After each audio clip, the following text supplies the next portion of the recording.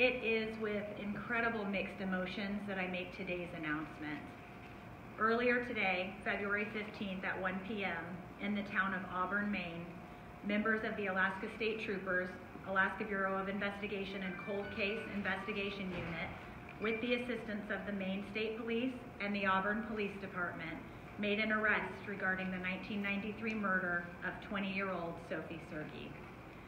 Sophie was murdered on the campus of the University of Alaska Fairbanks almost 26 years ago. This arrest is the culmination of years of effort and tenacious attention by this department to solve a horrendous murder. Results of the testing revealed the likely suspect to be Stephen H. Downs, who was alive and residing in Auburn, Maine.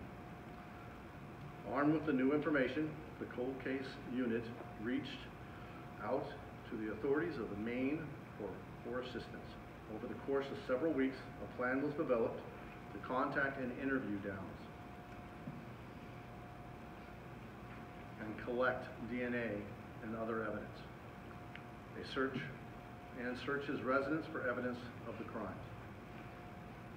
Steve Downs was taken into custody without incident on February 15th in Auburn, Maine. He will return to Alaska, where he will be tried for the murder and sexual assault of Sophie Sergie.